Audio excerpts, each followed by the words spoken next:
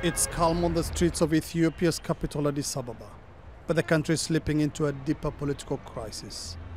On Friday, the government imposed a state of emergency to stem a wave of unrest.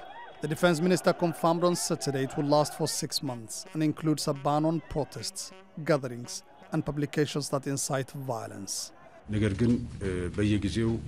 state of emergency should not be seen as a military coup. The army is under the federal constitution, and it is a tool to implement the government's decisions. The state of emergency procedures are intended to protect the constitution, country, and people.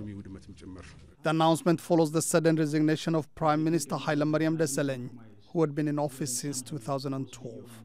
Hailemariam said his departure as Prime Minister and chairman of the ruling Ethiopia's People's Revolutionary Democratic Front coalition was to enable necessary reforms in government. There have been mass demonstrations in Ethiopia's largest regions, Oromia and Amhara, in recent months, with protesters calling for political and economic reforms and an end to state corruption. A 10-month state of emergency ended last year but failed to stop the protests, particularly by Ethiopia's youth, who have increasingly come to view demonstrations as the only way to bring about meaningful change. Dozens of protesters have been killed and many more injured since 2015. Eskinder Nega is one of 6,000 political prisoners released by the government this year in an effort to ease growing tensions. Ethiopia is one large prison. I say this because there is no democracy in the country. This is a dictatorship. We have to change this big prison into a democratic state. Opposition leaders say Ethiopia's ruling coalition has lost its authority.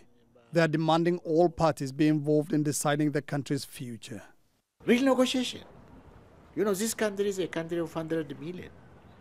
It is too big for one political group, you know, for one group, small group to run the affairs of 100 million people.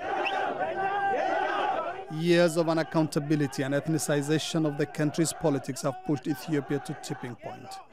Some say injustice, repression, and lack of meaningful democracy have instilled a sense of despondency.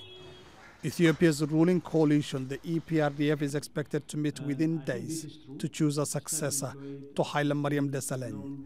But the stakes are high and jostling for the premiership intense. Whatever the coalition decides will have a huge impact on how Ethiopia is governed. Mohammed, Adow, Al Jazeera.